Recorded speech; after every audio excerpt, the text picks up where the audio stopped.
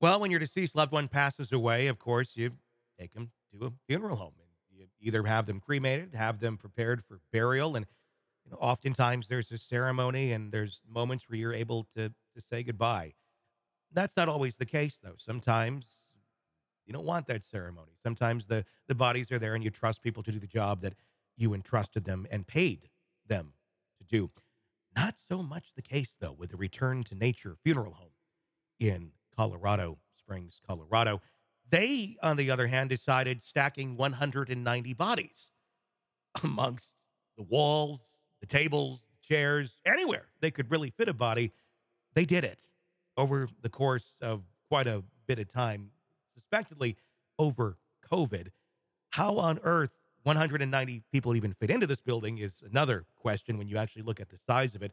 But how something like this actually takes place is the bigger question. Jennifer Coffindaffer, retired FBI special agent, is with us to discuss this.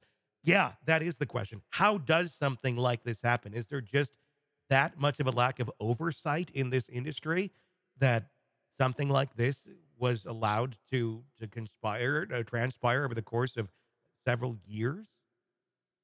Well, think you combine lack of oversight with the will of many people to make money at any cost, Mhm. and to see that something like this would work, right? They marketed it, they got people to pay them, and they were able to carry on at least in 190 cases, Yeah. and make probably quite a bit of money. So if you don't have any moral integrity, unfortunately, people are able to get away with crimes like this.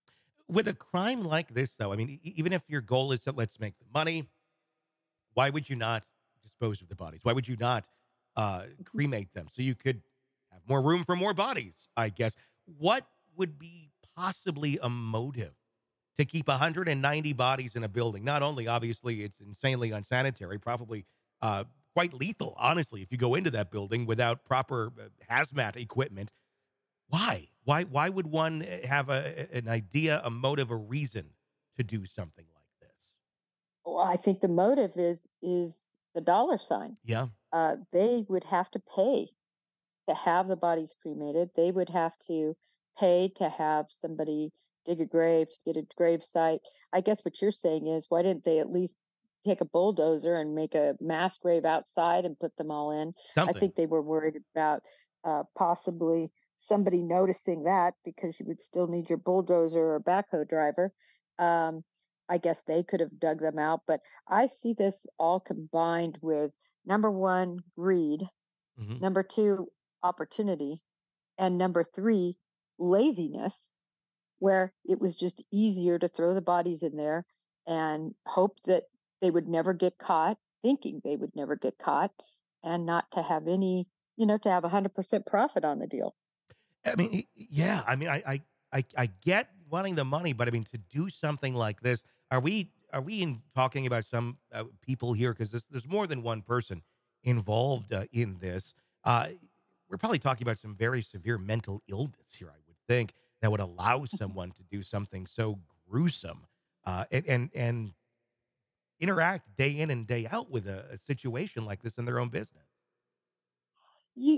Tony, I always find it interesting, I think, because normal people like you, uh, just it's so hard to wrap your head around people that are this sick, Yeah. right? To be sitting there with a bunch of dead bodies for a long period of time, not a bunch, 100 plus, Yes. almost 200 dead bodies in your place of Like business. a It prom. just, The prom it's, of dead people.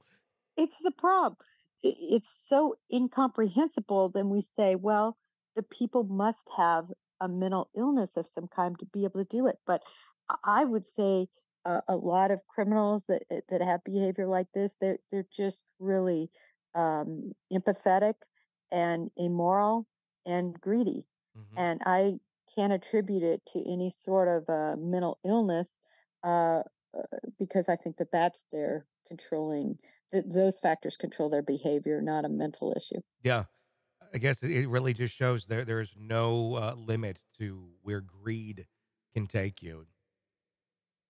Yeah, I would agree.